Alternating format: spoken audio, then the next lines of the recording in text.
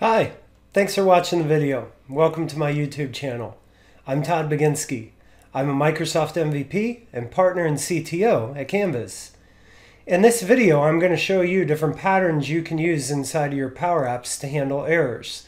This is very important to collect errors and telemetry about your PowerApp, because if your PowerApp's not working and all your users say is it doesn't work, that's not going to be good enough. So just like a regular application you build for the web or a desktop or any other format, you need to have proper error handling patterns in place. So in this video, I'm going to show you how you can handle those errors. And in a subsequent video, I'm going to show you how you can log those errors as well as telemetry about your application to Azure Application Insights.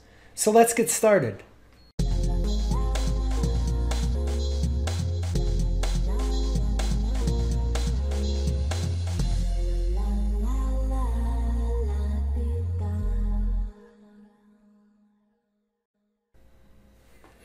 Okay, so in this particular Power App that I've created, its job is to demonstrate to you how you can handle errors inside of a Power App.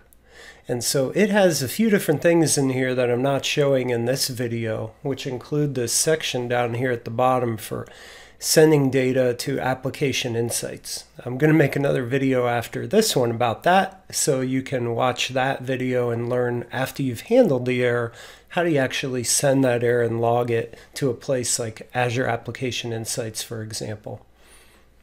But I'm going to just focus on the error handling for this video right now. And the first place I would like to start is my general pattern that I'm using to actually handle the errors. And so really the key piece of how I'm handling the errors is this toggle control that I've added right here. You can see if you look in the properties at the top right, it's of type toggle control. To add one of these to your own Power App, go to the Insert, Controls, and then select Toggle.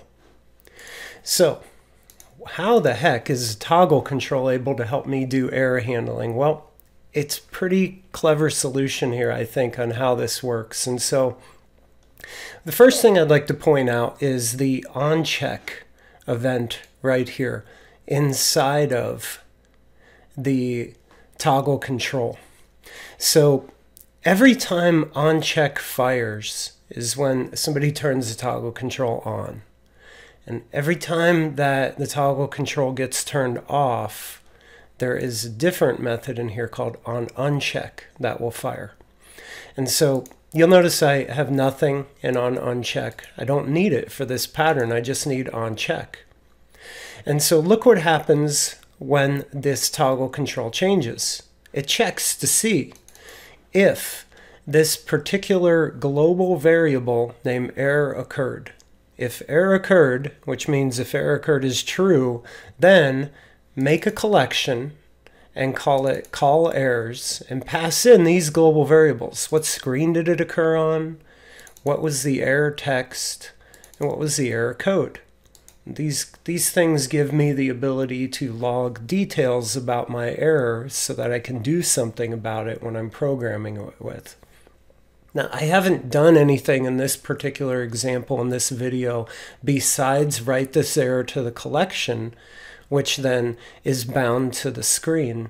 You can see down here in this gallery right here.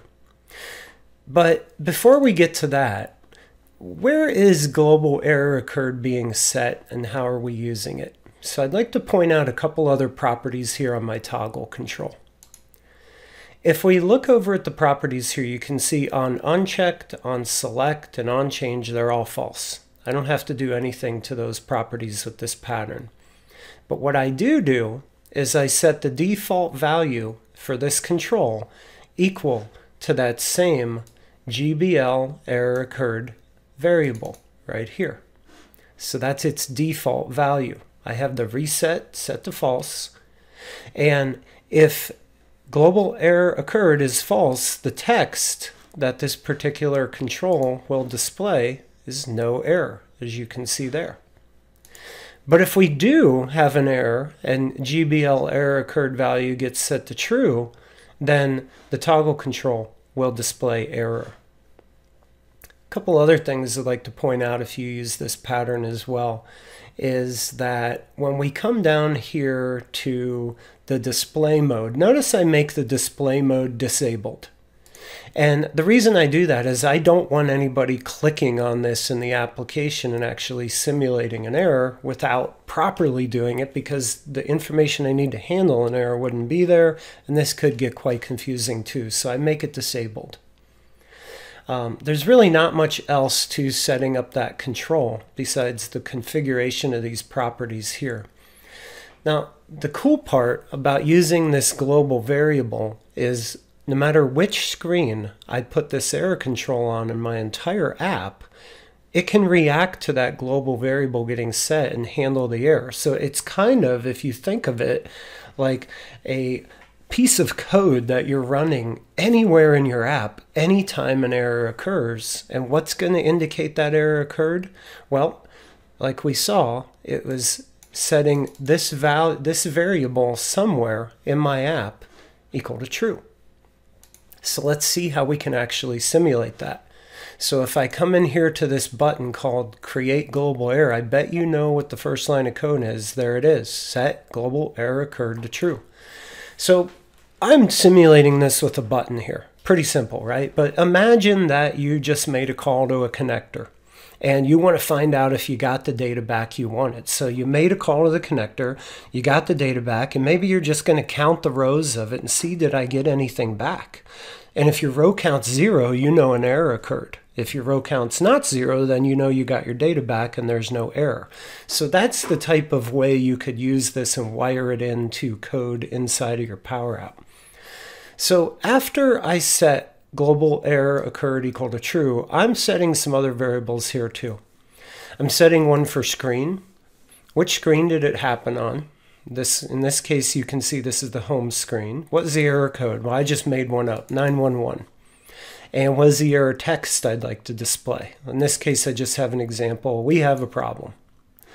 So now, because I've set these values here, when I go play the app and I click Create Global Error, watch the toggle control. You see that? It flipped over.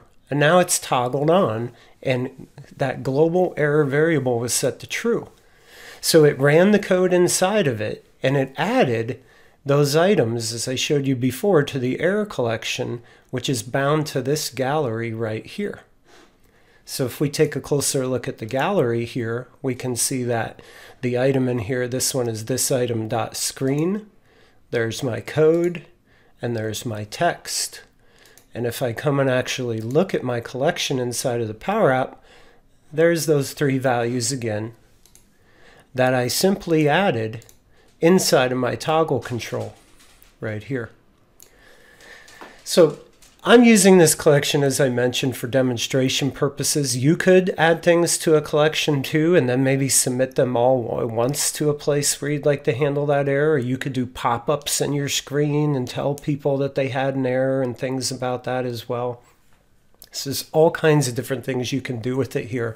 But the key point is how simple this is with your toggle control. Now, because this is a global error, and my toggle control can process this, if I put this into play mode and I'm going to clear global error, basically when I click to that button, what I did here is, you can probably imagine, I set the global error occurred to false. I set the error text back to it's all good and no errors for the code. And then I created a collection with those values to indicate, so everyone can see here on the screen, there's no error that occurred. And you can see that the collection updates that as well. That's really good for this screen, but what about if I'm on a different screen in my PowerApp? So here I go to screen 2, and I have another button that says Create Global Error. And check it out. Same code, different error. I said this one is happening on screen 2, which, as you can see down here, is the name of my screen. This one I just sent a 401 and I'm simulating I got an unauthorized error, for example. So when I go click this button now, you'll notice that my collection here is the exact same gallery. I just copied and pasted it from one page in the app to the other. It's going after the same call errors collection. And so as I go back to my home screen now, I can see that error condition does exist because my toggle control is set to error, and I do have the errors that occurred on the other screen as well. So this is outstanding, right? Because now I can take this error toggle control and I can simply put it on a blank page in my PowerApp that's never linked to from anywhere else, and its only job is to handle my errors. And then I know wherever I'm at inside of my code, in order to handle an error, all I have to do is set my global variable equal to true, that indicates my error occurred, and then set any other variables of things that I would like to report about the context of that error. So that's how we can do it for global variables and throughout the entire app. But what if you need to have some error handling and you need to do it at like a per page level, at the context variable example? So I've replicated the same exact code here, and I've taken this one a little bit different direction. Instead of actually showing you the collection of the errors, I'm actually going to create errors here, and I'm going to use context variables that are mapped just to this page. And I also have another right here, toggle control. And this toggle control works much the same way, except it's using local context variables. So here you can see this context variable that controls error handling on this local page level is called LOC error occurred. And if an error occurred, then I'm going to update the context variables for error text and a variable that is a color for a background. Now, if no error occurred, I'm going to update the text to say it's all good. And notice I'm using a different background color here than I am here. These background colors are actually used up here in this rectangle right here that I have added to the screen. And you can see its fill is that LOC error background color value that I'm setting when I'm handling the error. I also have a couple icons here. See this one? This one says no error, and you can see a check mark. But I also have one that indicates an error has occurred. And this one is actually a warning icon, but it's underneath the check one, so we can't see it. But these icons here have their visibility set to did error occur?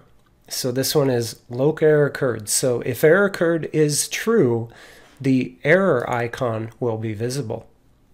However, if LOC error occurred is false, you can see indicated with the bang I put in front of it, then this particular no error icon is visible, which is the case right now. So let's go ahead and create a context error. So to do that, I'm going to just update my context variables, and here's the one that my toggle control is bound to that handles my error, and here's the error code and the error text that I wish to pass in my simulation. So if I go play the app now, and I click Create Context Error, watch the top bar, the text, the color, and the icon. See, as you can see how I pointed out before, I'm able to drive my user interface off of the error handling. I can just bind it up to those different properties. So now if I go clear this context error, it's back to it's all good. And you can see the control for my toggle goes back to indicating no error. So error, update the UI, no error, revert the UI to a good state. So you can use these error handling patterns in conjunction with pop-ups or simple displays at the top of a page like this, however you want in your PowerApp. But as you can see, by merely taking this approach, it's very little code you need to do. It gives you the flexibility to run that code to handle your error no matter where you're at in the PowerApp, and you only have to write that error handling code one time, which is very, very nice feature. The other thing that I like to point out about the toggle control here real quick is the uncheck. Now, as I mentioned before, the toggle control, when the value is set to true, it's going to get checked. And we saw the code there. But when it's also set to false, and it's untoggled, if you will, because I'm using the context variables here, and I want to update the user interface accordingly, I also use the uncheck method here with the same approach. Did an error occur? If so, put in what the error is. If not, then put in the values that indicate no error has occurred, and my user interface will react accordingly. The other things to point out about this particular approach with the context variables is onSelect and onChange are both false. The default value is equal to the context variable I'm using to track if an error occurred. The false text is no error, and the true text is error. Everything else down here is just standard stuff, except for this setting. The display mode, again, I set the display mode to be disabled so I don't accidentally click it or anything like that. So to implement this pattern inside of your own PowerApp, I think the easiest thing you could do is probably just download this PowerApp, and you can find the link to it below this video. I uploaded it to the PowerApp sample app gallery, and you can get it there. And just download this and get going with it on your own, and then you will be able to watch and observe and use this code in your own PowerApp. And like I said before, all you need to do in the case of the global variable is put that toggle control on a hidden screen somewhere in your PowerApp. And for the context variable approach, you're going to need that particular control on whatever screen you're working with those context variable, but you can make it invisible by setting its visibility property to false. So it'll be there the whole time, it'll be doing its job, but your users will never even know about it. So stay tuned for my next video and subscribe to the channel, because you're going to get another video, as I mentioned, following on to this one that shows you, okay, after we have an error, how do we actually log that to an error logging mechanism such as Azure Application Insights. Hey, thanks again for watching the video. I hope it came in helpful for you. Please go hit that subscribe button. That way you won't miss out on the follow-up video to this one. It really helps me out too.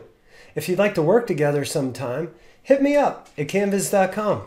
We work with people we meet on YouTube all the time. And finally, if you'd like to see more cool videos about technology and Power Apps, check them out down here. I'll see you next time.